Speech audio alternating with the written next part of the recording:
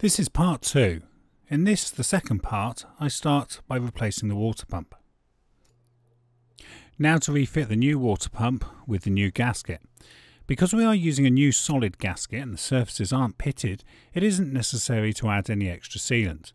If the vehicle parts involved were fairly old, with uneven surfaces, then a very thin smear of sealant may increase the durability. So if we take a look at the new water pump, this is a KWP one. It's about £35 from Euro Car Parts. Item number is 201740035. So those are the rubber seals.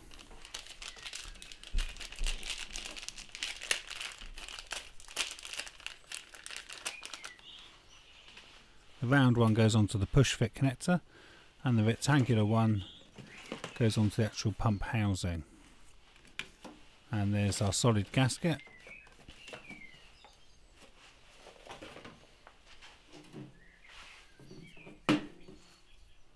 So we need to remove that black plastic coupling.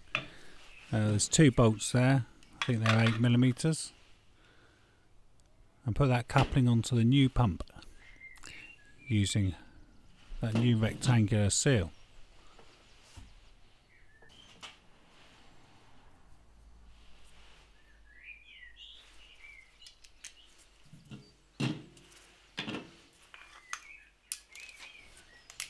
So we undo these 2 bolts.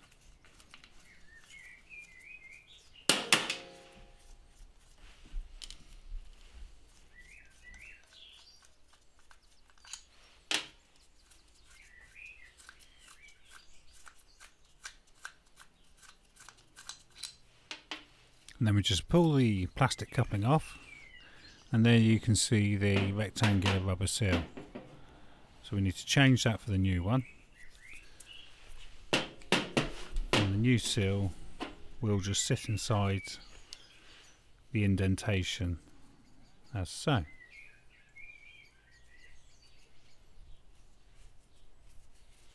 And just re-bolt that back into position.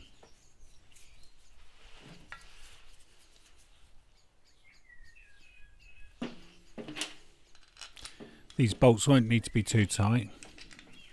After all, they are going into aluminium, so it's probably around 10 Newton meters, I would guess.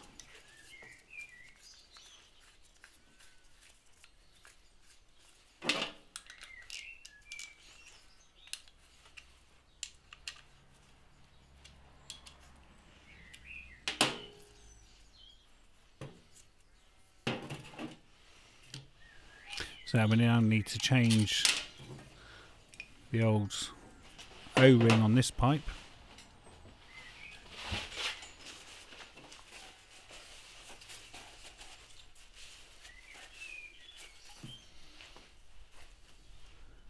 So remove the old O-ring and discard that. Give it a bit of a clean to make sure there's no particles sat on there. So that's now ready for the new O-ring. I personally like to add just a little bit of red rubber grease onto that to help the pipes push together. It's probably not strictly necessary, so you may wish to ignore the bit I'm doing now.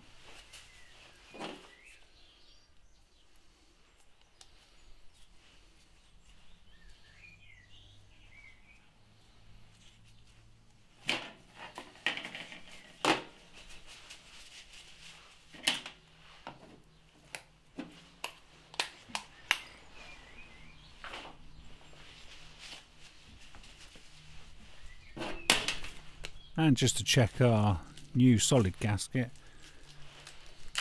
actually lines up correctly,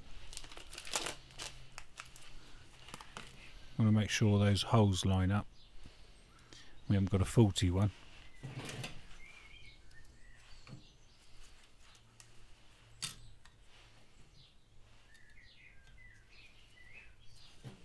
And it all seems good.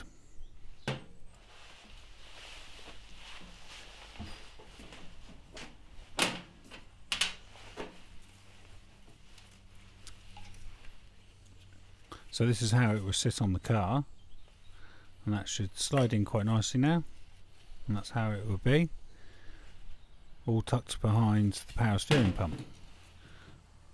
So now just a case of refitting that. Please note this bolt tightening sequence and the 10 Newton meters for later. So putting the gasket on first. That does go over 2 metal dowels, as you can see.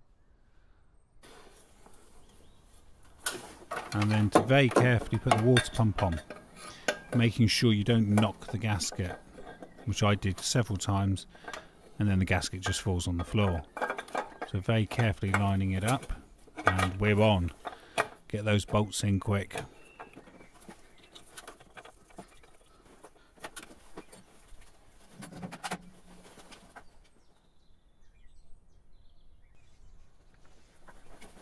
So we've got 7 bolts that need to be put back on the water pump.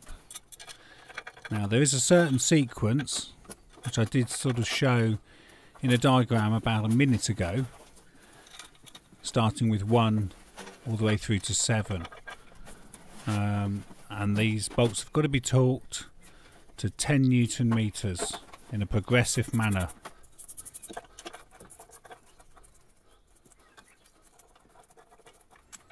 Although I've speeded this part of the video up, you may still wish to just jump forward 2 minutes to where the pump's actually been torqued up and is complete.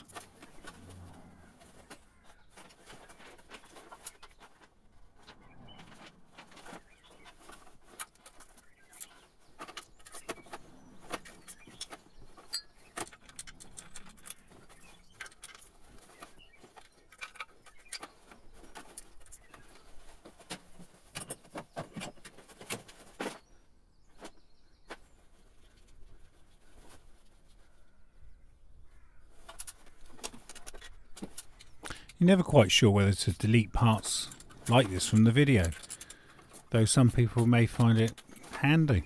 Just never know.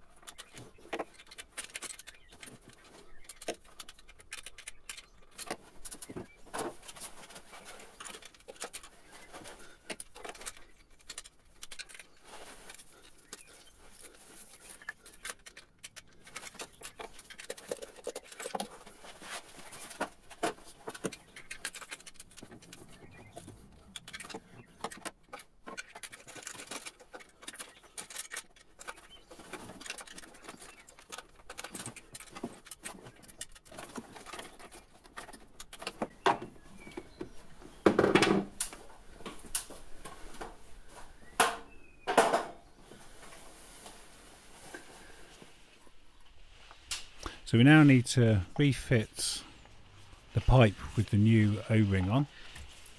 So that just slides in behind the power steering pump. It should slide in to the water pump coupling. And then just gradually bring the pipe up. And there's just 1 bolt hole. And then we put back in the 8mm bolt and tighten that up. So again, about 10 Newton meters. We are now onto the timing belt itself and refitting it along with a new tensioning roller.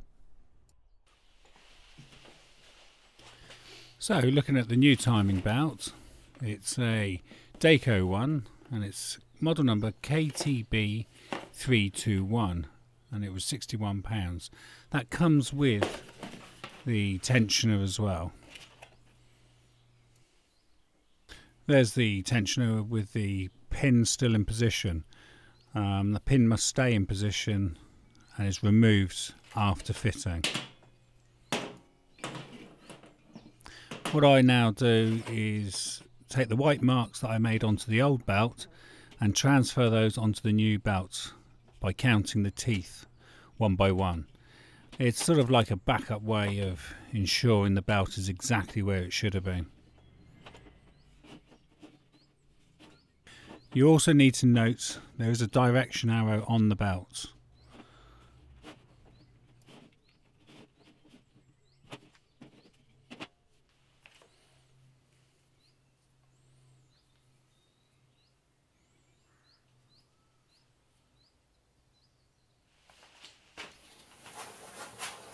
So I'm going to mark the ridge with some yellow paint, and that way you can see clearer where the two lugs straddle on that tensioning roller. Also, it's worth, as it's a new water pump, just spinning it around to make sure that it actually sounds okay and that nothing's impeding it.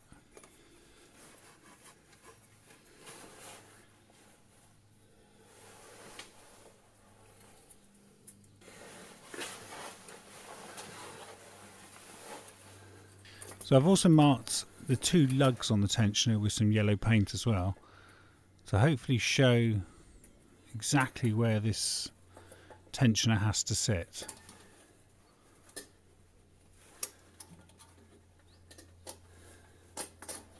So on it goes. Make sure you still leave that pin in. Might need to pull it out slightly just to let the tensioner sit down, but make sure it still stays in. Alright, so now it's in position. We can now put the nut back on, which is 13mm.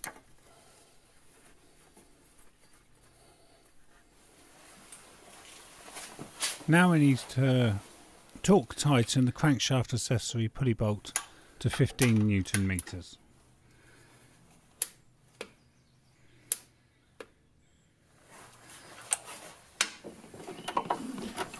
Now we need to fit the new timing belts. Can be a bit fiddly this. And I actually had a slight issue where the white timing mark on the new belt didn't exactly line up with the white mark I had on the old belt. It was like one tooth out, as you'll see later on. It definitely was out because it wouldn't go over the water pump pulley. There was just no way it was going to do it, so it appears that that mark was out.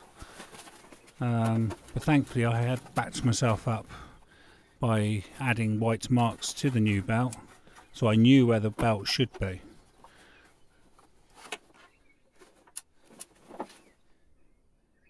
As you can see, with the white mark where it's supposed to be, there was no way it was going to go over the water pump. And when it did go over, it pulled the camshaft out, so it wasn't in alignment, so that was definitely no good. So I had to remove it and do it again, but use the white marks that I had put on the belt. So here you can actually see my marks, the original marks, and the new belt mark. It was one tooth out. So all aligns now with the camshaft pulley. That's all correct.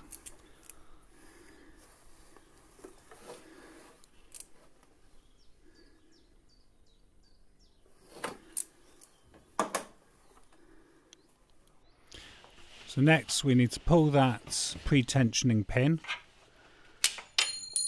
and drop it on the floor, and we then have to fully tension the tensioner correctly in a minute. So if I turn the Allen key in an anti-clockwise direction, you should be able to see the markers start moving into alignment as such there.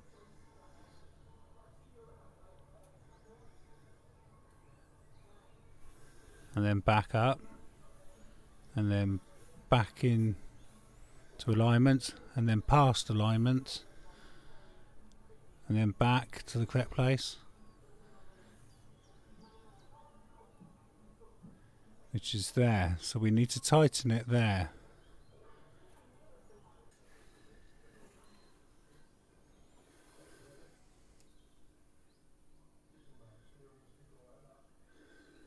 That's too far. Too far. Back. Hopefully this coloured photo here shows. And there. And again, I'll include an actual photo coloured in there. So hopefully that helps where the marks are supposed to be. So it's quite a fiddly job. because with one hand you've obviously got to bring those tension marks into correct alignments and then tighten that 13mm nut like so, and then final tighten of 24 Newton meters with it being in the correct position.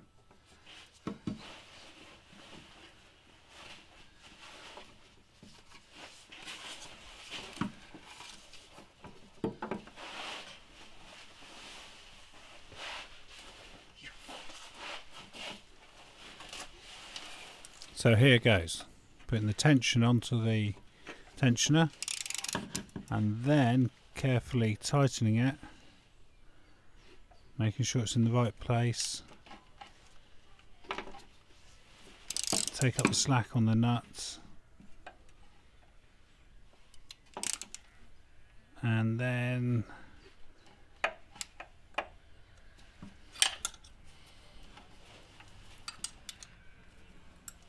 pull the Allen key out. It's not easy. It's quite fiddly, that. 24 Newton meters.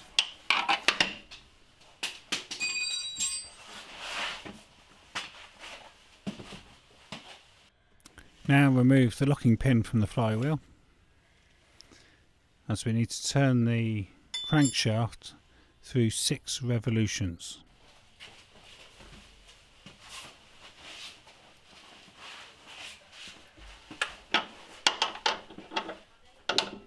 Once we have turned the engine through 6 revolutions, we then need to reinsert the flywheel locking pin and check all our alignment marks are still in the correct place.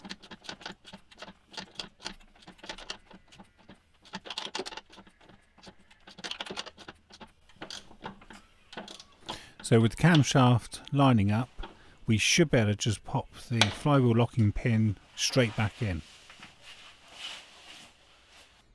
And the pin goes straight back in easily. And not surprisingly, the crankshaft marks all line up. After rotating the engine 6 times, you should then loosen the tensioner nut by 1 turn, and while holding the 6mm Allen key, add a tiny bit more tension. Looks to be about another 4mm. Please see the next photo for this extra adjustment.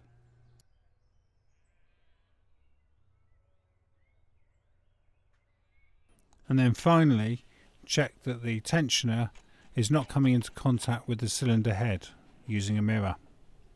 It's very important that the tensioner doesn't make contact with the cylinder head, or it will destroy itself and the belt. If you are replacing the water pump, make sure to reconnect the coolant pipe before refilling and the securing clip.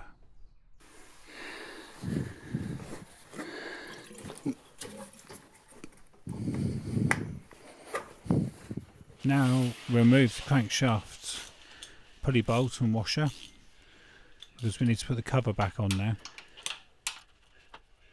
You might find it easier if you put the locking pin back into the flywheel for this part. Now that the timing belt has been fitted, it's time to put the timing belt covers back on and the engine mount. So starting with the lower timing belt cover, we pop that on and then using an 8mm socket, put the bolt back in and we tighten that to 10 Newton meters.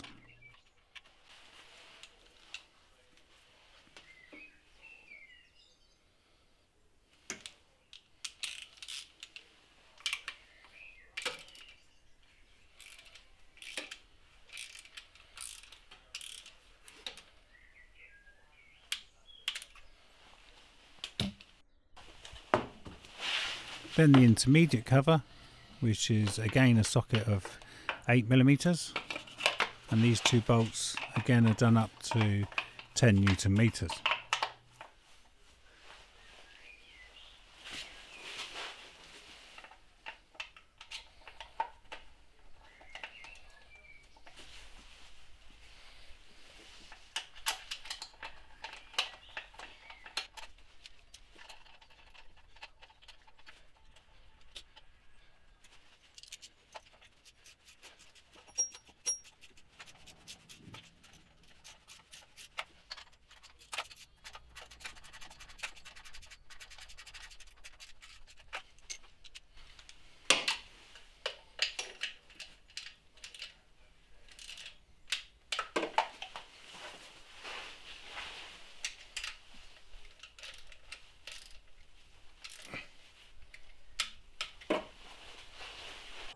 Then to replace the cast aluminium top cover, which is the 4 bolts and a socket of 10mm for those.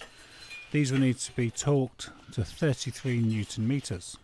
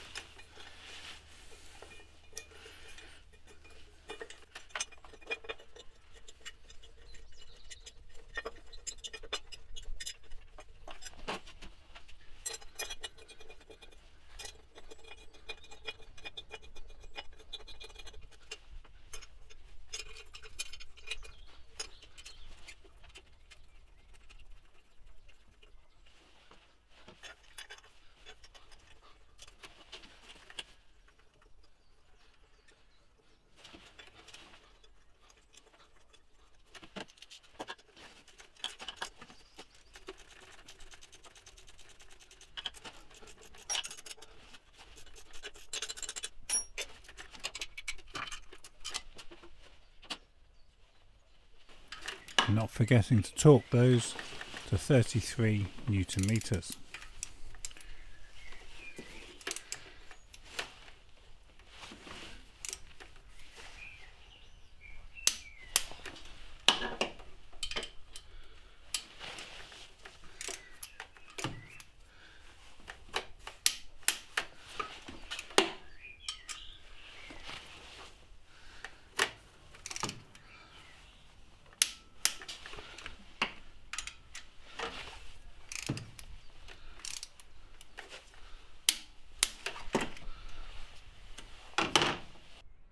Not forgetting the engine mount, and that is a 16mm socket, and there's 5 of those bolts.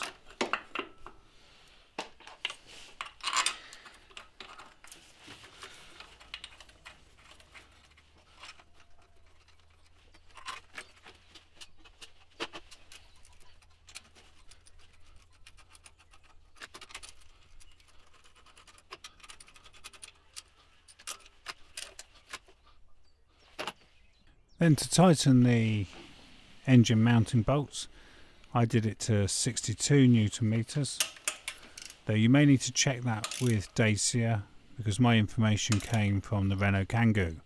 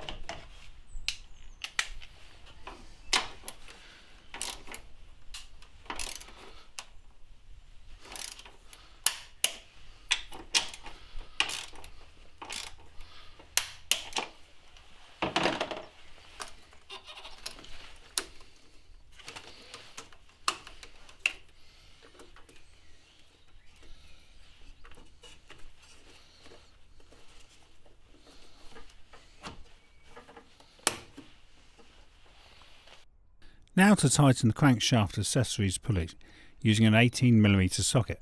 This requires an initial 40 Nm torque setting followed by a 125 degrees angular setting. You may find you need to pop the flywheel locking pin back in for this.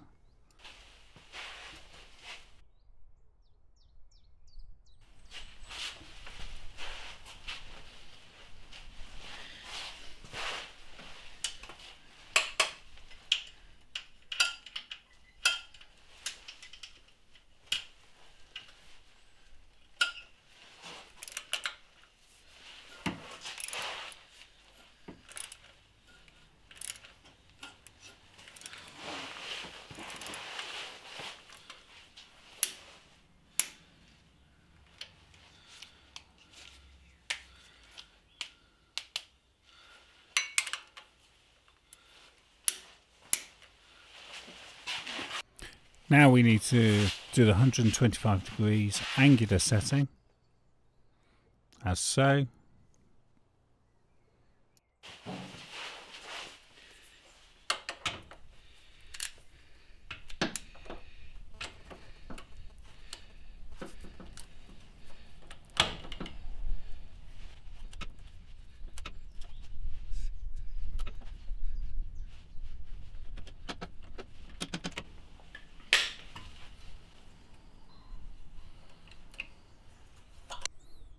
I now need to refill the cooling system, but I will be using fresh long life antifreeze that's good for 5 years.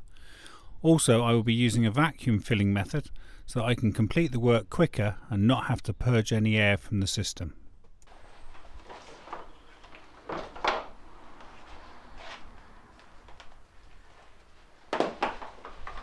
So with this system you connect a sealed tap unit onto the coolant bottle, seal that up, and then create a vacuum using an air compressor.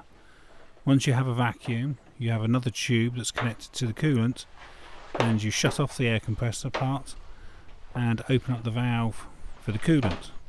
The coolant then just gets sucked straight into the engine, and that's the job done.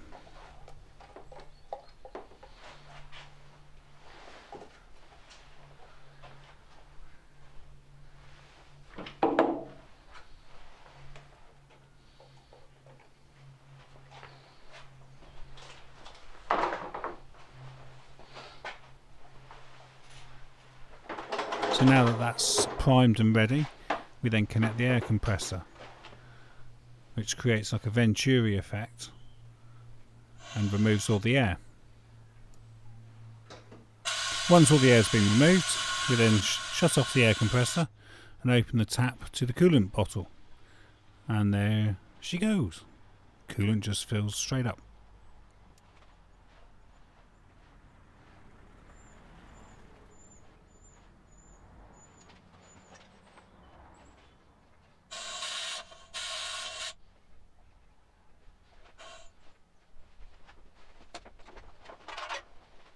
You still need to check the coolant bottle after an initial drive and just top up if required.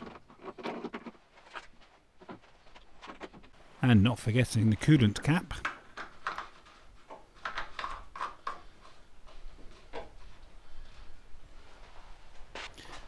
And lastly, to replace the engine cover, which also houses the air filter. So put it onto the throttle body. Reattach the breather pipe, push it down on those 3 clips, like so, reattach the air intake pipe, and the right hand side breather pipe for the gearbox, and lastly tighten that Jubilee clip with a 7mm socket.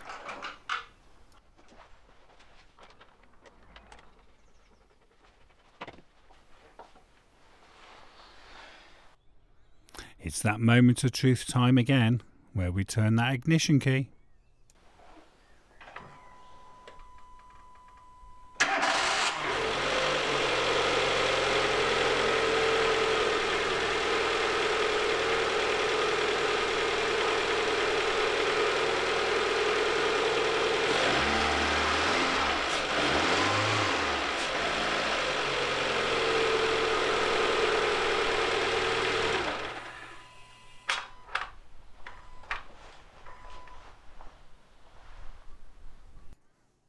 You may wish to record the current mileometer reading at this point for the vehicle's service history. Thank you for watching, and hope this was of interest to other home mechanics.